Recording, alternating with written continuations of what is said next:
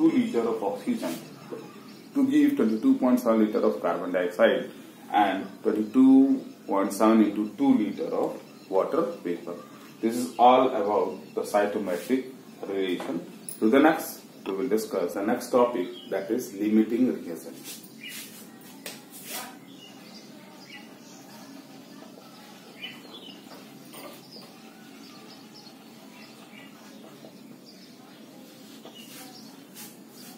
While involving in cytometric calculation, we must be careful about the limiting reagent. Because what you mean by the limiting reagent, as the name indicate, the reagent in a chemical reaction which is in limited amount. If it is in limited amount, then it will consume first in the chemical reaction and limits the amount of product. This is termed as limiting reagent. The amount of product will only and only dependent on those reactant which is in lesser amount, and will not depend upon those reagent which is in higher amount. Let us know it by taking an example. But before that, what is limiting reagent? A reactant in a chemical reaction,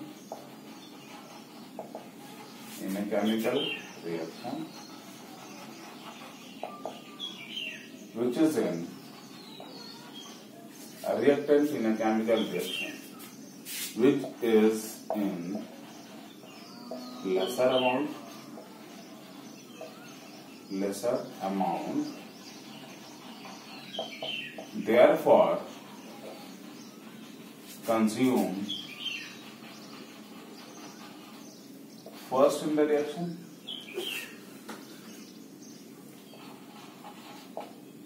therefore consume as soon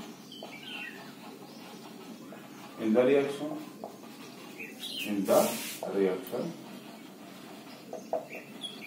and therefore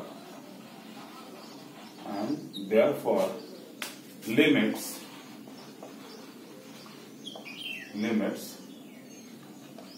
the amount of product. It means if we have one or more than one reactant, then in a chemical reaction, the reactant which is in lesser amount will determine the amount of product. Or you can say, or if in a chemical reaction,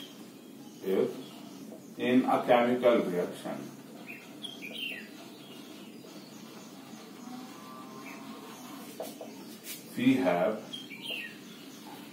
have more than one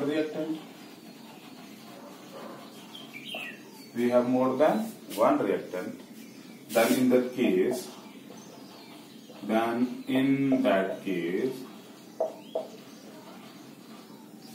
a reactant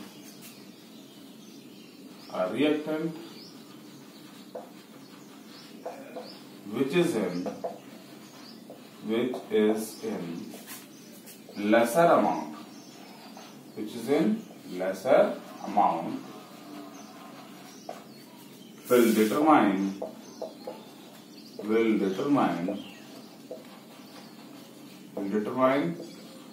the amount of product. Let us have an example. The same example we'll take, only we have to understand what is limiting reagent. That is, methane is in gas state, react with oxygen is in gas state to give carbon dioxide plus water. It is in gas state, First of all, in order to know the limiting reagent and the calculation involving the chemical reaction, what we know? We have to balance the chemical equation. We have balanced it previously. I remember it. You will balance it. what this chemical reaction says. This chemical reaction says when 16 gram of methane react with what is 64 gram of oxygen to give what 44 gram of carbon dioxide plus this one 36 gram of water. Clear? So the next, if we have what? If we have only 32 gram of oxygen instead of 64 gram, what we have? We have only 32 gram of oxygen. Then in that case, what we know? In order to burn 16 gram of methane, what we require? 64 gram of oxygen. But what is the amount of oxygen provided to us is 32 gram. Then in this reaction, the amount of oxygen will determine the amount of product, not the amount of methane. Because here the amount of methane is, if we have provided 16 gram of methane plus 32 gram of oxygen, then what will be the product? The question is that. Then in that case, we know that 16 gram of methane requires 64 gram of oxygen. But what we have?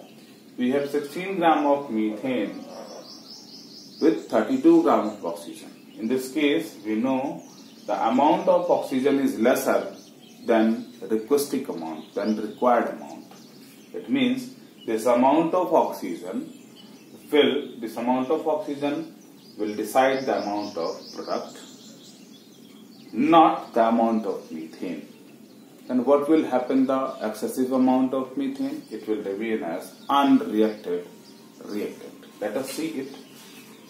We know 16 gram of methane, 64 gram. And 16 gram of methane also requires 64 gram, but it is in lesser amount. Then it is in this reactant. This reactant, it is known as limiting reagent. How we will determine the product? Various ways we have to determine the product. I will tell you how to determine the product. We know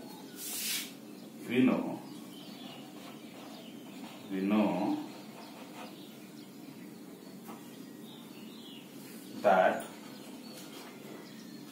64 gram of oxygen produces 44 gram of carbon dioxide. Then 1 gram of oxygen produces 44 by 64 gram of carbon dioxide. What we have provided? We have 32 gram of oxygen.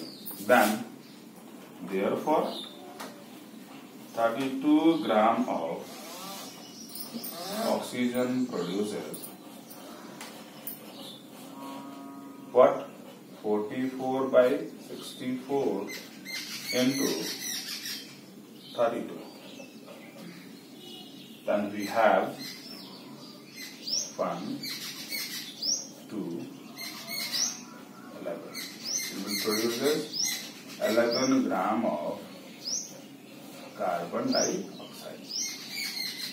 In the same way, we can calculate if 64 gram of oxygen produces 36 gram of water, then 1 gram produces 36 by 64 gram of water, and 32 gram produces what? 36 by 64 into 32, that is 18 gram of water. Clear? What is the amount of methane reacted during this chemical reaction? 64 gram of oxygen required 16 gram. Then 32 gram required 8 gram of methane. Then what is the amount of methane remains unreacted? That is 8 gram of methane will remain as such. It means it will not react in the chemical reaction. This way, how we will deals with the calculation involving limiting reagent is that in case a reagent is in lesser amount or limited amount, then in that case that limiting reagent or that reagent which is in lesser amount will consume first in the chemical reaction, and therefore it limits the amount of product. It means it decides the amount of product in a chemical reaction. But in order to know it, first of all, we have to produce the chemical equation in balanced format. In the laboratory, we know most of the chemical reactions are carried out in solution state. If the reactions are carried out in solution state, then we have to know the information about the amount of concentration of reactant or product in the solution. If we know what is the concentration, how to express it, then we will deal with the calculation involving that chemical reaction. It means we will discuss the next topic, that is reaction in solution.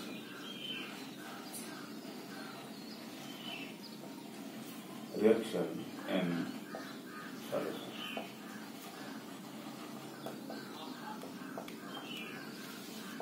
What we have most of the chemical reaction. We have most of the chemical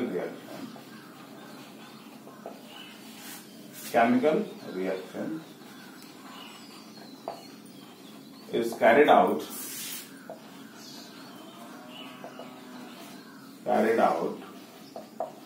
in solution state.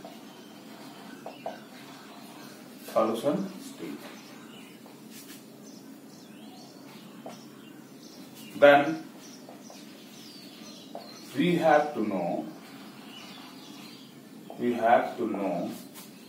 the amount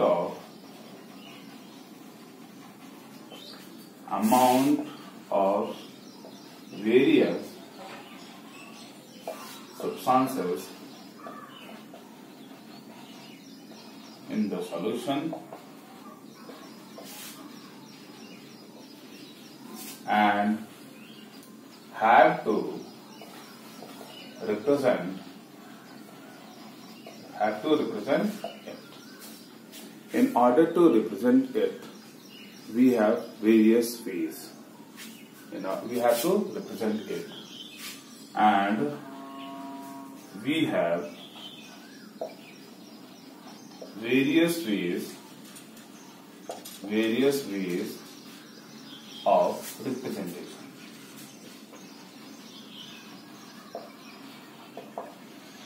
Let's discuss. The first one is mass percentage.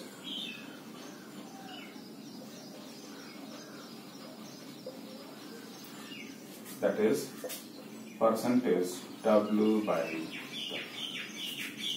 The next one is volume percentage. That is percentage V by V. The next one, mass by volume.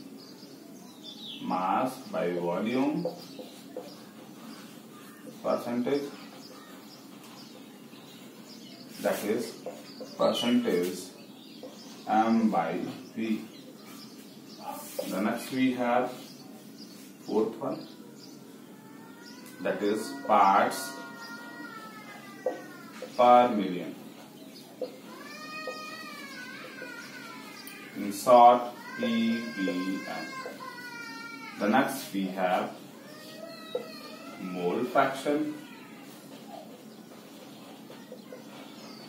Mole fraction represented by X. The next we have molarity represented by capital M. The next we have molality represented by small m. The next we have normality represented by m. The next we have normality. We have the equivalent mass. What we know, in order to represent the concentration of various substances in a solution, we have various ways. And what are these? These are mass percentage, volume percentage, mass by volume percentage, parts per million, mole fraction, and molarity, molality, normality. In this class, we will discuss the mass percentage. The next one is mole fraction, molarity, and molality. Let us discuss it. This one we will discuss, that is mass percentage.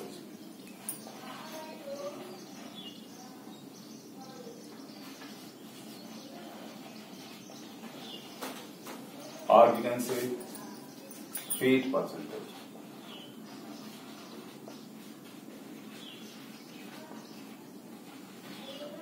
It is represented as percentage W by. What do you mean by mass percentage? Mass percentage, it means the mass of solute in 100 ml of, the mass of solute in 100 gram of solution is termed as mass percentage. It means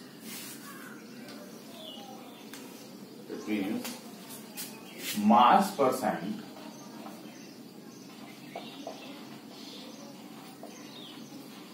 is equals to the mass of solute by mass of solution into 100. Let us have an example. If we have if we have a question like, what is the amount of sodium chloride in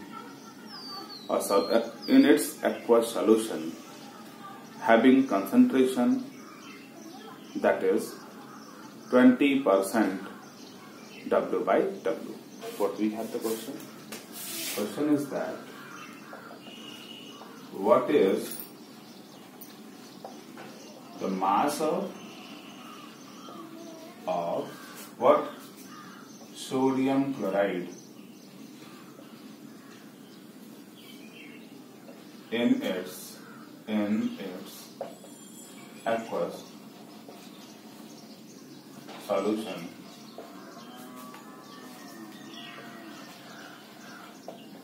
having concentration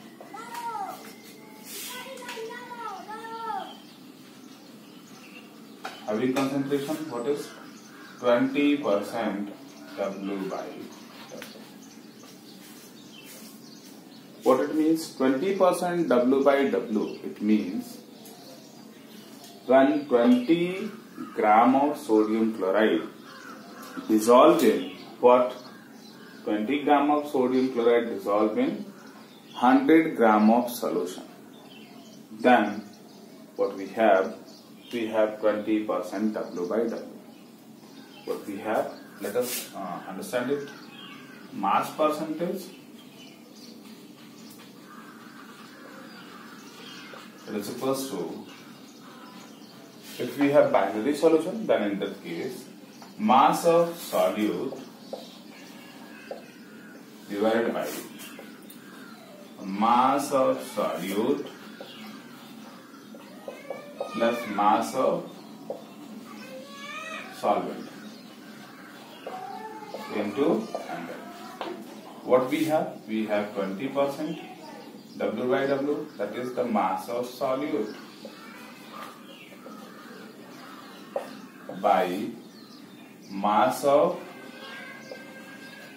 solute plus mass of solvent into 100. Then what we have in this case, if into 100. How we will get 20%? This indicates that when 80 gram of sodium chloride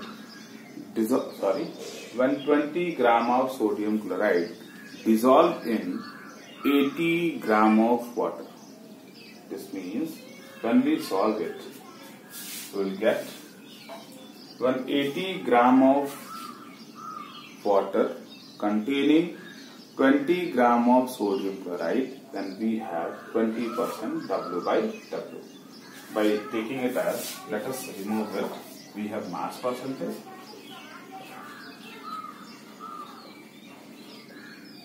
What we have? When we have 20 gram of sodium chloride in 80 gram of water. And what is the mass of solute? We have 20 gram into 100. That means what we got? 20 by 100 into 100. What we have? We have 20% W by. What we obtained here? We obtained here that 20% W by W of sodium chloride in water means that 20 gram of sodium chloride when dissolved in 80 gram of water, then in that case we have the concentration 20% W by W. Let us understand the mass percentage by taking another example. That is, we have a question. Question is that when 2 gram of a solute dissolving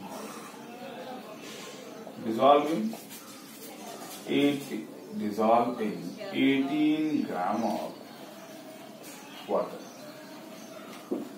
then how we will represent it in terms of percentage W by W? It is quite simple.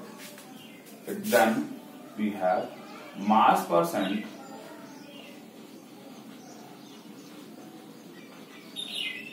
it is equals to what we have? Mass of solute by mass of solute plus mass of